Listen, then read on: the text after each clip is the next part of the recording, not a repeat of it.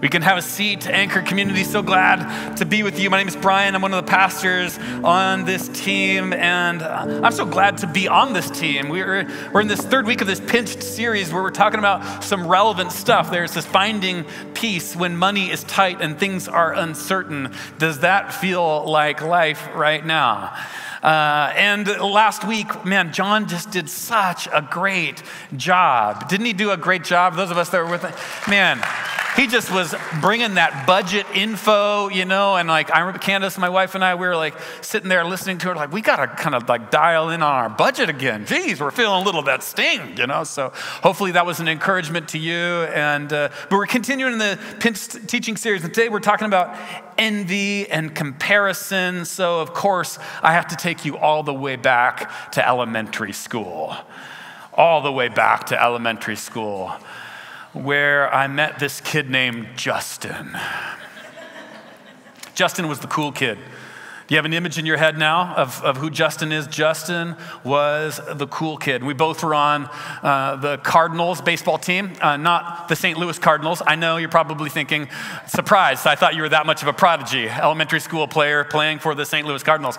No, not quite. The Kirkland Cardinals, different team. Still the Cardinals, though. Still the Cardinals claim that. And Justin's dad was the coach. And like, this is a critical point because, like at this age, it was still cool to have dad as the coach. I don't know what age, like it's not cool to have dad as the coach, but I know it's a thing, And so anyways, this was still kind of in that realm of cool equals dad as coach. And Justin was like the best player on the team. So good that he got his own chant when he was at bat. I mean, there's a certain level of goodness, and like he had, like when he was at bat, like his last name rhymed with orbit. And so we would just shout out, come on, Corbett, hit into orbit, over and over again. And I remember as I was clapping and yelling that out as he was at bat, kind of wanting my own chant, But I recognized at that early age, Halferty doesn't rhyme with much, I was like, Dad, I was thinking maybe we could get a different name like Bingle. Come on, Bingle, you can hit a single, I would take that. Or Gripple, come on, Gripple, Bryan Gripple, I don't know how that sounds, but I'd take it, you can hit a triple, but I had none of those last names. I had Halferty. Come on, Halferty. No, I won't even try. But so he had his own chant. And I remember, one time going home from a game, my dad's like, that Justin kid, pretty cool kid, huh? And I'm like, Dad, what about me? Come on. Am I cool too? Don't worry. All those wounds have been taken care of. Everything is fine.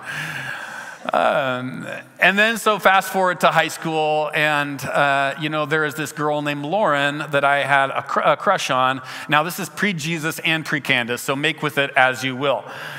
But through some fate of history, some accident, I ended up kissing Lauren one time. Now, it was not in the dark. She knew that she was kissing me, and it was both parties were interested at least at this particular moment. And for the next few days, I was riding high. Things were looking good for Bryan. The stock was up. Everything was up and to the right. Lauren and Bryan kissed. Maybe you had heard if you're there. But something happened. I don't know what point. When we were talking on the phone, she started asking me questions about Justin. She goes, hey, tell me about Justin. And I'm like, he's doing it again. Justin, And sure enough, I could tell that we were going to be star-crossed lovers, Lauren and I. And then the last little bit, I remember I was a new Jesus follower, and I was at Young Life. And Young Life, if you're unfamiliar, is this ministry that helps introduce teens to Jesus and the teachings of Jesus. And my Young Life leader's like, hey, Bryan, you think you can get Justin to start coming to Young Life? And I'm like, Justin. And that was the last time I've ever dealt with envy. Ever since then, I've been totally fine. Never dealt with it. It's crazy, just all done, never. Candace and I were talking, my wife, we were talking in advance of this. She was like, what are you talking about next week? John did such a good job. You sure you're up for it? Maybe just, And I was like, well, envy, And she goes, what do you think you envy, you wrestle with? And we were talking about all the different things you can envy, right? You have envy for, comparison for, there's relationships, there's athletic ability, there's intellectual ability, there's looks and beauty, there's, financial level, there's all sorts of things that we compare ourselves with. We find ourselves envying. It's like even when times are tight, like they are for many of us right now, like we find ourselves still feeling this envy to like buy things we don't need with money we don't have to impress people we don't know. Like envy makes us do the craziest things. And like I said, it shows up at certain ages and affects, shows up in different income brackets. And right now with social media, I don't know, have you heard of social media before? Have you ever heard of social media? With social media, like it seems like, it's this device, this tool that is like really perfect for envy. It's just like, here's this image of this person. You don't get to see any of their backstory. You don't get to see, there's all these relationships in strife in their life. You just get to see this beautifully glossed picture of a person by a palm tree with a drink. And it's like perfectly scripted and sculpted to cultivate envy in us. So we're not just trying to keep up with the Joneses anymore. We're trying to keep up with the Kardashians. So I invite you guys, I don't know the Joneses and I don't really care about the Kardashians. Join me in that journey. So we're looking at the envy, and I just want to point out, like right at the top, what envy is. Like what is the root of envy? You might remember this. This is going to be helpful for us. Envy is the comparison between yourself and another person. And envy always reaches the conclusion that I am not enough. Envy always reaches the conclusion that I am not enough, and the second part's important, and whatever they have is what I need to become enough. Let me just tell you, spoiler alert, it's a lie. It's a lie. So we're going to be looking at Ecclesiastes chapter 4, verses 4 through 12. We're going to be going through it verse by verse. If you have a Bible, you can open to it, paper, app, or whatever. It's also going to be up on the screen as we go through the teaching. And our first point is comparison never delivers. I have a confession to make. Every time a pastor says that on stage, it makes some people nervous. And I have this sick delight in making people nervous. But don't worry. I use Uber Eats more than I probably should. All right? It would be very easy for me to go to the store, but there's this certain satisfaction I have in just hitting a button and waiting for the food to be dropped off on my doorstep. I just hit doorstep drop. I'm like, I don't need a new friend. I just need to just put the food there and we good. Put the food there and we good. But there's this thing, like every once in a while it happens where like if you're, like me and you bring out the phone and you're wanting to see where it's at, it's like it's been 15 minutes, I'm checking, and the guy's, like he's still 2 miles away. I mean, how is this possible? I mean, my 5 guys and fries, incredibly nutritious meal, is going to be cold. And then, I'm like wondering now, why did I do it in the first place? Well, I'll be wondering after I eat it as well. But then there's the stoplight can't be that long, right? You ever been in a situation where the Uber Eats driver has canceled on you and you're like, no, you didn't do that to me. Ever been there? Is that situation? No, I'm just all right by myself. Okay, we see one. What sold to the lady in the back? Well, there's this, when what you order isn't delivered, there is frustration. Comparison never delivers. Comparison never delivers. In comparison, in this kind of envious comparison, we're looking at somebody else thinking that if I just had what they had, then everything would be right for me. And when we get there, we find out that it actually never delivers on its promises. Ecclesiastes chapter 4, verse 4 starts like this. And I saw, this is a guy named Solomon, who is one of the kings of Israel. And he's reaching kind of an old age at this point in his life. And he's looking around at his own life, his own decisions that he'd made, and everything he sees around him. And he's kind of like taking note of things. And he says, and I saw that all toil and all achievement spring from one person's envy of another. This too is meaningless. Whoa, Solomon, chill. Chasing after the wind. Fools fold their hands and ruin themselves. There he's talking about people that don't work. They're just taking, they're not giving, they're not producing, they're just folding their hands. He's saying this is a careless mentality like we've been talking about. Fools fold their hands, but then he goes to the other side. Better one handful with tranquility than two handfuls with toil. He sees it's foolishness, one, to fold your hands and not work, and then it's also foolishness to be so fixated on work that you can't see anything else.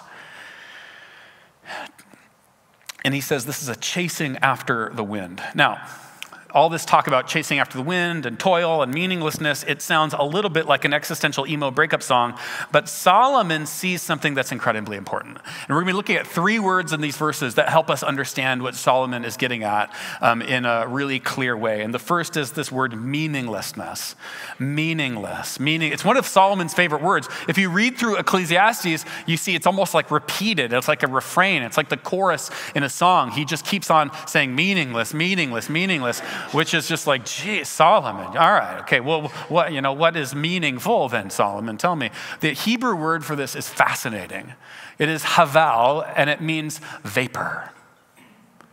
So every time you read Ecclesiastes, you can just read, when he says meaningless, you can just read vapor, mist. Every morning I wake up and I've got one of those automated coffee makers. I moved away from the pour over because for a long time I was trying to be cool and have a pour over. Do you know what I'm talking? But it takes so long. I'm like, I don't love coffee this much. I love drinking it. I don't love just going like this. So we bought a timed thing. I think it was probably, a rite of passage when you turn 40. You're just like, I'm not going to try to be a cool hipster guy anymore. I'm just going to get my coffee and start drinking it. So in the morning, I've got my coffee there, and there's this mist that comes out of the coffee. It comes out. And if it's not there, you microwave it, and then it comes back again. It's magic. It's crazy how that works out. Got no shame with coffee, guys. Microwave it, whatever. 3 days later, still put it in there. It's like I've never mistaken the mist, the vapor coming out of that for the coffee. I've never chased after, give me a little bit of that. Never done that. Especially if it's like a day old and microwaved. I'm not chasing after those fumes, I'm drinking it like this. But this is what Solomon's saying. We do this with stuff. He goes, it's vapor. It's meaningless. It's like a mist.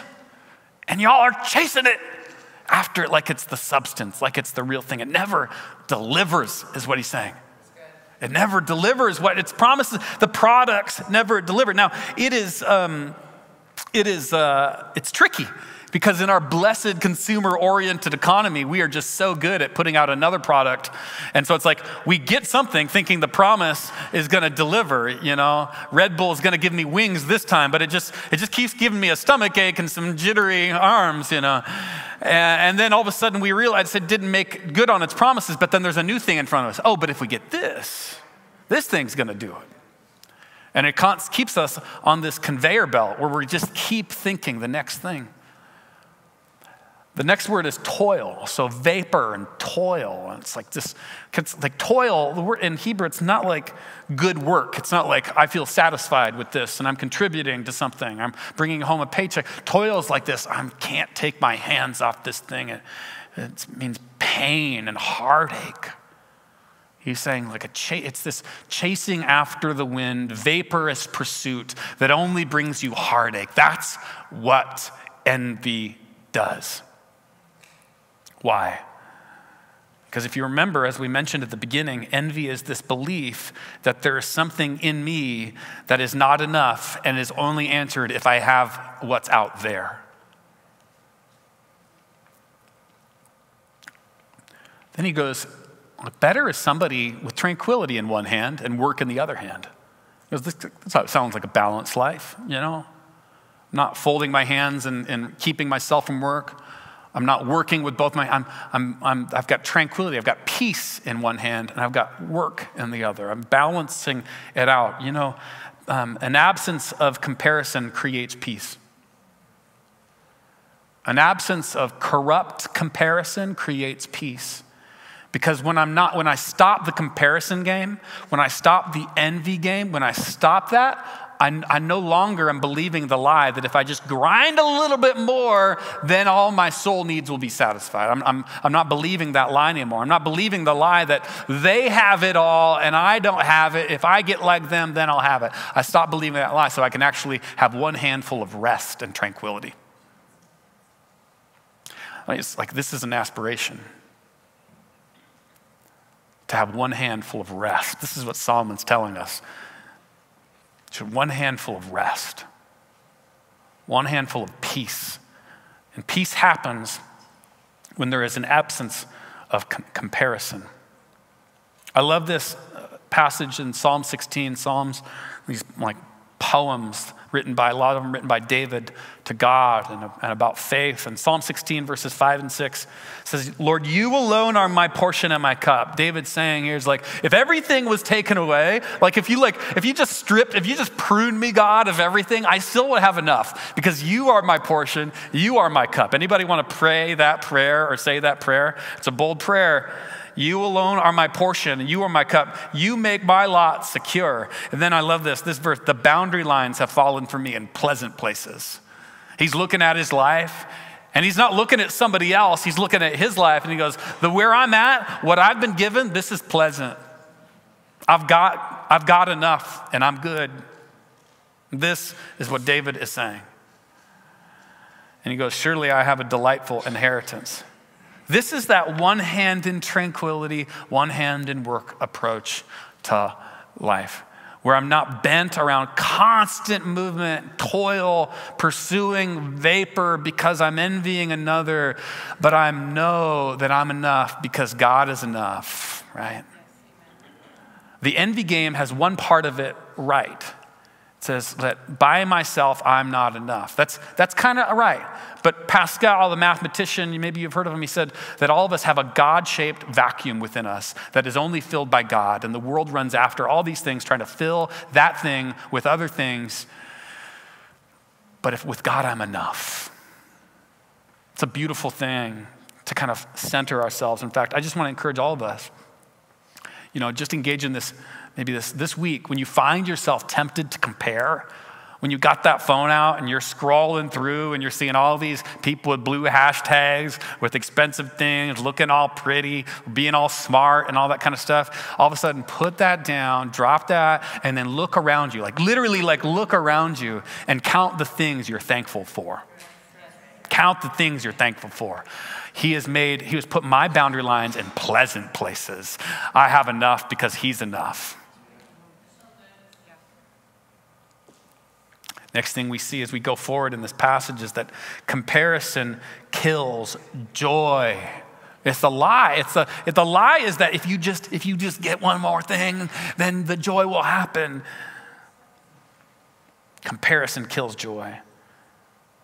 Verse 7, again, I saw something meaningless under the sun. Solomon, you're after one. Again, I saw something vaporous, something misty under the sun. There was a man all alone. He had neither son nor brother. There was no end to his toil, yet his eyes were not content, with his wealth. For whom am I toiling, he asked, and why am I depriving myself of enjoyment? This too is meaningless, a miserable business. I love that. It's a miserable business. I get the sense of you've watched this movie, right? Haven't you watched this movie? Where 3/4 of the way through the movie, the guy's in his penthouse suite. He's looking around and he's seeing all his toys and all his stuff that he's accumulated, and he's seeing an empty home. And he's like, where's my son? Where's my brother? Where's my family? Where's the people that, Comparison keeps us from appreciation of our present. Comparison keeps us from appreciating our present. Ecclesiastes shows us the fruit of this, that a person that is 2 hands of toil ends up with vapor in his hands. Think about this, how this works out. You see, if this is where I'm at, you're like, yep, that's Bryan. That's literally where you are at. And that's physically where you're at. But if this is metaphorically where I'm at, this is This is my family. This is my friend group. This is where I'm living. This is where I'm at. And all of my energy and attention is over here, where somebody else is at, where what they have and their people and their family and their friends. And if I'm constantly comparing over here, where does that take me? It literally takes me out of the present where I'm at. And so all of my energy and attention is over here. And so if I spend all of my energy and all of my attention over here, where I literally am not at, what am I missing out on? I'm missing out on the place that I'm at with the people that are around me, my family and my friends. Not only that, but am I not only missing out on my family and my friends, but I'm missing out on what God's wanting to do with me in the moment. You see, if I'm taking myself out of where I'm at, then I'm missing out of what God wants to do with me in the moment. Because God can only work with the real you. Right? The real you that is actually here. He can't work with the imagined, aspiring, pursuing whoever this is type of person that's comparing himself. He can't work. He can only work with the real you in the real moment. And so what Solomon is describing is a person who's give all of his attention over here and not present right here where the person actually is. He at the end of his life, and this is kind of that point in the movie, he's looking back and goes, wait, everybody's left. They may still live in the house, but they're emotionally and relationally distant. Because I've been spending all of my energy and my time and my affection outside of myself. And the challenging lesson there is that looks like comparison killed joy. This is how Jesus describes it. What good will it be for someone to gain the whole world yet forfeit their soul? Think about the whole world for a second. You got everything from, private islands to pyramids to all the money and you could imagine the whole world. But what good would it be for it to gain the whole stinking world? I inserted that, stinking. Yet forfeit their soul. Oof. Or what can anyone give in exchange for their soul?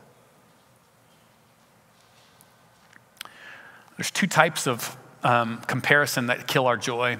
There's that grit and hustle comparison that I've been talking about so far. But then there's also, can I just say, and this is something that a lot of us wrestle with, maybe even more often, it's what I would call self-defeat comparison.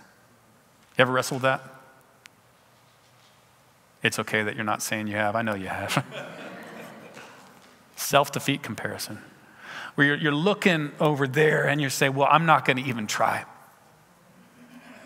Why would I even want to grow in the gifts that God has given me? Because they're not like that one. Why would I even want to try to work towards developing a savings account and towards my retirement? Because I'm never going to be like that. So you defeat yourself before. It's because why? Because you're comparing yourself to someone else rather than listening to what God is saying to you. God's saying, hey, I have given you gifts to grow in. I have put people around you that love you, or at least like you, I have given you things. I have put your boundary lines in pleasant places. A counselor friend of mine says sometimes with people that are dealing with high levels of anxiety in the counseling room or in their own life, they give them this practical tool where they say, look around you, and this is kind of similar to that thankfulness practice, look around you and take note of the things that are actually in the room. And that grounds you back in the present moment.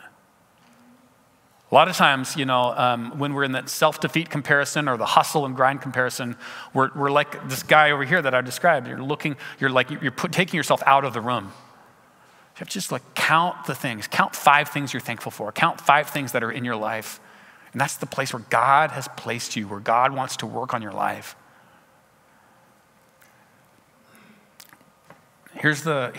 Solomon gets to the good news eventually. He gets to the good news. And you could describe the next 3 or 4 verses with this: community defeats comparison.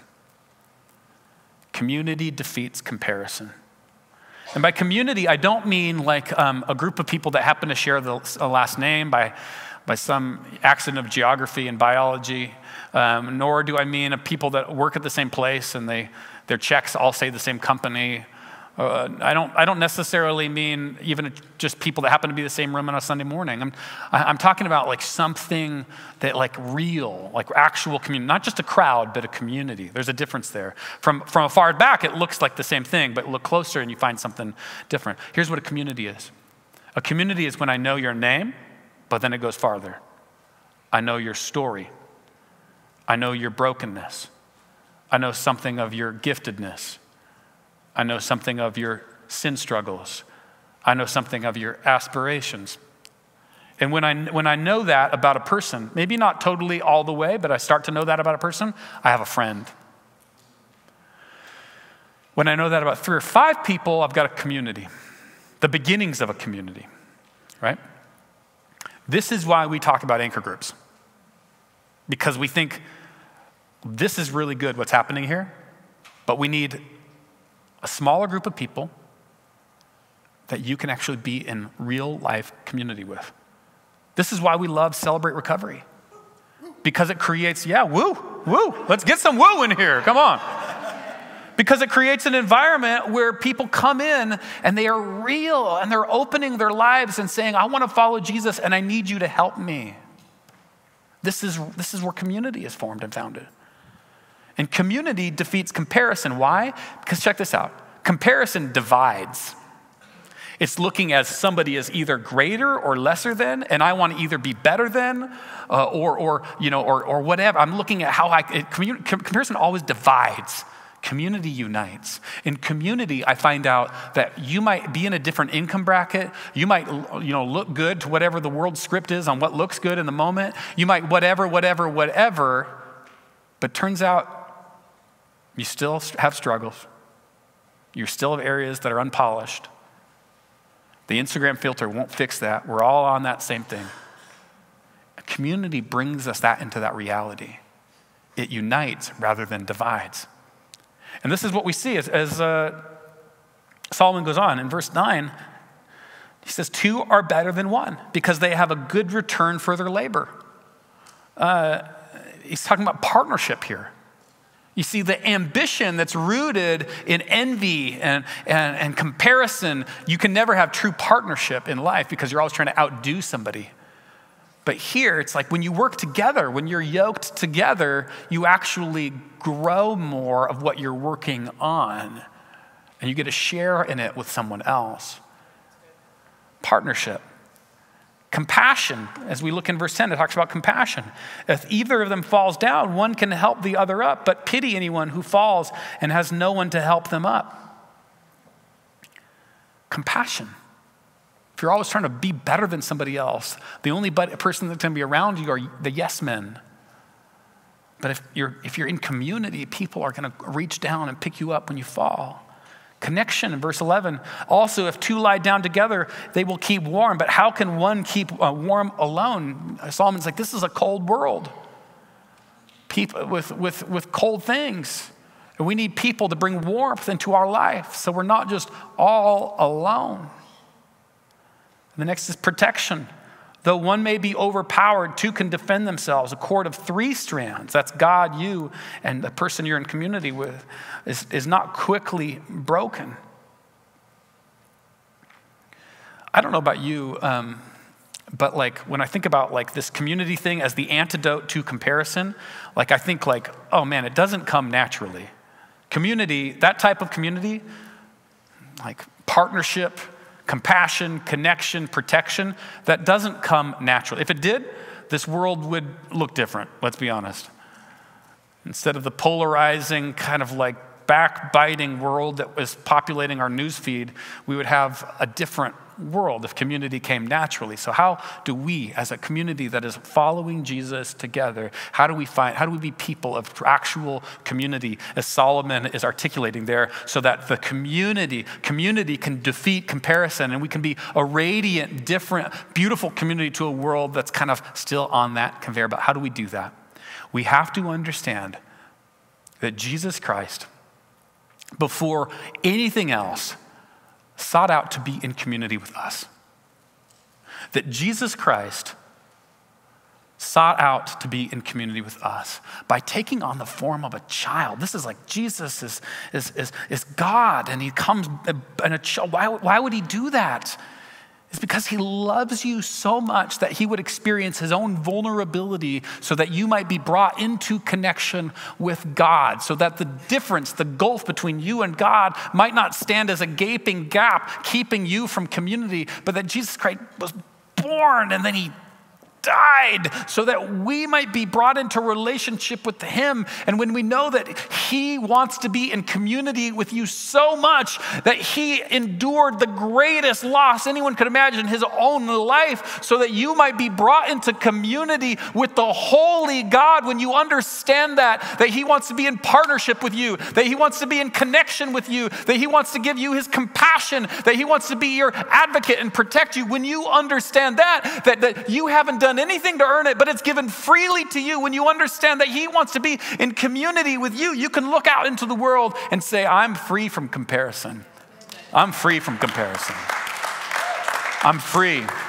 I don't have to do it. I know the need that is in my soul has been filled by the all-powerful, just generous God, so that I can give out to others and be in community. And then comparison's defeated. The band can come up, and those helping with communion and prayer can come forward. Guys, check this out. This is why we do communion every week. Because we think, like, as we're planning our gatherings and thinking about it, it's like, what do we want to be really clear? We want to be really clear that the God of the universe, like, loves you so much that he poured out his life on you, on your behalf, for your sake. And then so that every week we are reminded of that by like these practical, tangible things, like these little wafers and some juice. Why would we do that? Why would we eat these wafers and juice? It doesn't taste that good, let's be honest. We eat it because we're reminded that this is just a very small glimpse of the love of God, of the just overwhelming, never-ending, pursuing love of God, so that we can get off that conveyor belt that says go, go, go, go, go, another product, another promise, try to look good as them, try to be smart as them, try to do it all. So we struggle with grit and hustle, self-defeat, so we can get off that whole paradigm, get off that conveyor belt and just live in this sense of knowing that I am loved and my boundary lines are secure because Jesus paid it all, and so I'm a recipient of all, and I can walk in that freedom. That's why you hear these words when you come up for communion. Christ's body given for what? You. Christ's blood shed for who? You. Let me just tell you, if you're not a Jesus follower here, you are invited to become one, to get off the conveyor belt the world has put you on and say, nope, I'm not going to play the comparison game again. I'm not going to get on that track. I'm going to be and receive the love of God and the forgiveness of God that meets me right where I'm at. It's not waiting for me to clean myself up. It meets me right where I'm at. You are invited to be a recipient of that and to take communion for the first time as a follower of Jesus. I know there's people in here that need prayer, and I just would say, would you be courageous with me? Would you be courageous with that prayer request that you know that you have? Would you come to one of these prayer stations and say, hey, raise your hand, I need prayer. There's people that are safe that want to pray with you. We're going to sing a couple more songs that will tune our hearts to the truth of God. So I invite us to stand. You can come forward for communion whenever you're willing, whenever you desire. And pray with you. Presence of the Holy God, would you meet us in this place? Spirit of the whole of God, would you meet us in this place? Help us, all of us, in this, to step off the conveyor belt, to be a recipient, to receive and welcome your love. There's no need for comparison. I hear you saying, there's no need for comparison. Some of us in here need to be reminded there's no need for comparison because you have given us yourself. Help us to know that. We pray in the powerful name of Jesus.